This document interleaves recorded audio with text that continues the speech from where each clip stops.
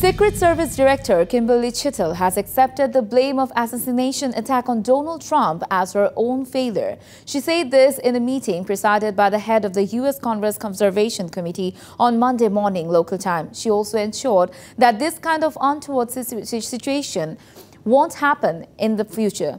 All kinds of information regarding the attack will be submitted to the Congress after the Secret Service investigation. Meanwhile, the Republicans has claimed Kimberly's resignation for the negligence in her responsibility.